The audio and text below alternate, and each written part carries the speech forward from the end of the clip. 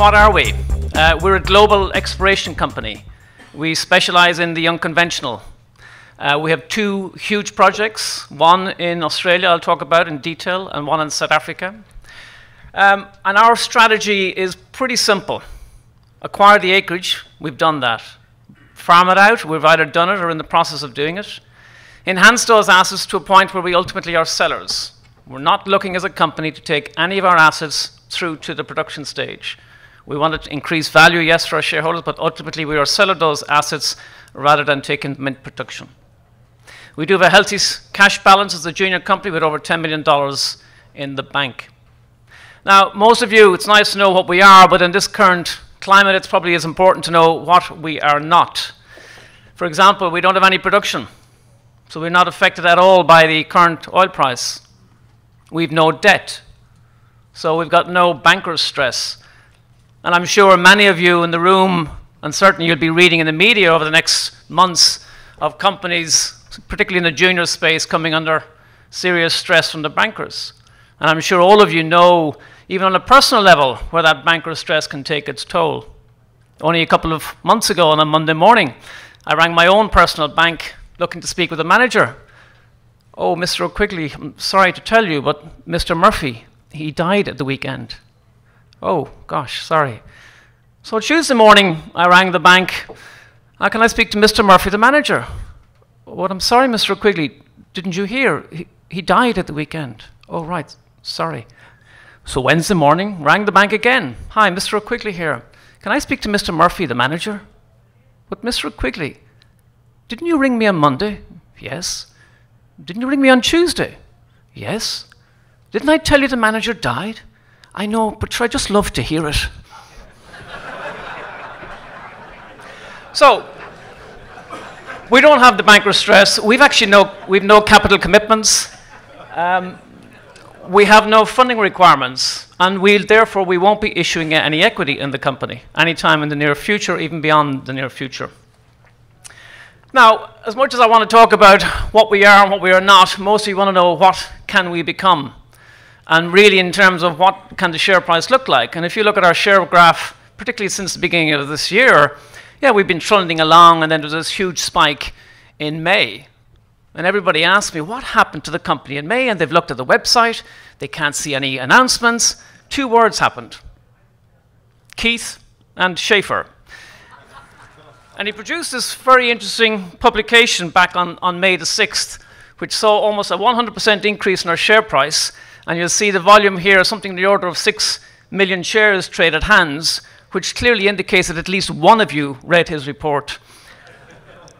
But where are we going? And by the end of this few minutes of the presentation, hopefully you'll see where we're going to take this company in terms of its value appreciation, in terms of delivering on a very, very simple strategy in getting these assets to a point where we're going to sell and create huge shareholder value for all of us.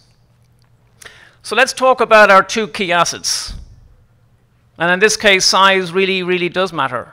And we have two enormous assets totaling 12.5 million acres, Australia and in the Karoo in South Africa. That's all very well to talk about, you know, we've got something equivalent to North America. It's kind of a grandiose statement, but truly we do. You look at the names on this slide and these well-known North American shale plays, and you look at the scale they are at in terms of their acreage, up to 7 million acres, or 6 million or 2 million acres. You look what we have. 4.6 million acres in the Beetaloo in Australia, Northern Territory, and 7.5 million acres in the Karoo in South Africa. Nice to have the acreage, but not good if it doesn't have the resource potential. Again, you look across the North American, huge resource numbers across the Bakken and the Barnetts. And what have we got? 21 billion barrels potential in Australia and 162 TCF. So we have the scale. In terms of resource potential, we have the acreage. But what good is that if you cannot, particularly in an unconventional setting, you don't have the key attributes to exploit your unconventional resources commercially? A couple of key early indicators would be TOC, otherwise known as total organic carbon. Again, you see these great North American plays, 4 to 5% TOCs. The Bakken, of course, the exception at 12. And where are we at? The 4 to 5. And then lastly, when you're pursuing an unconventional play, it's the latest in horizontal technology you need to deploy. And to do that, you need a good thick shale sequence to go after. Thick as in 30 meters, 100 feet thick would be nice to have. What have we got? 150 in the Beetaloo, and between 50 and 100 meters in South Africa. So we feel we've got all the ingredients. And what we've done in Australia in particular, and I'll talk a little bit more about Australia, which is our 4.6 million acres, we did the first of our farm-out deals we concluded last year, a $200 million deal. We brought in two companies, Origin, a big Australian company, Sasol, an even bigger South African company, and they've come in with Origin as operating to a $200 million deal where they fully carry Falcon through a whole 9-well program over 4 years. No capex exposure whatsoever to Falcon. Drilling already started. We finished our first well over a month ago. Second well, we're due to finish that in the next week or 2 weeks. We'll be announcing shortly. And we'll drill a third well this year. We'll then move into 2016, continue to drill again, and then on to 2017 and 2018. Fully carried, no exposure.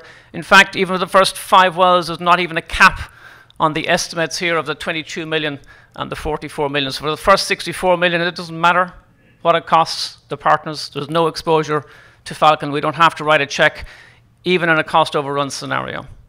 In addition, there's no scenario for Origin or Sasol. If they wake up tomorrow morning, they don't like the price of oil, they don't like what they see on the ground, they are committed to this project. It's a drill or pay contract. So they're committed to this all the way through, at least until 2017. In terms of what do we find in the first well, we announced just over a month ago. Probably better than we expected, and certainly as much as we would have hoped to have got from all of the first 3 wells we've actually found in the very first well. Big, thick pay intersections, elevated gas readings throughout, high TOC potential.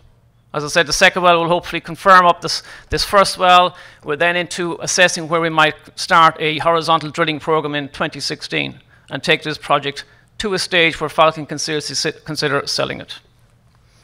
Very quickly on South Africa, I can talk more about this in the booth afterwards. I am here all day until the bar opens. And this is a huge play, 7.5 million acres. We've got a nice neighbor, a little company called Shell, who came in shortly after we acquired our first 7.5 million acres. Estimated by the EIA to be the 5th largest shale play in the world, and we own it all, at least the 7.5 million acres.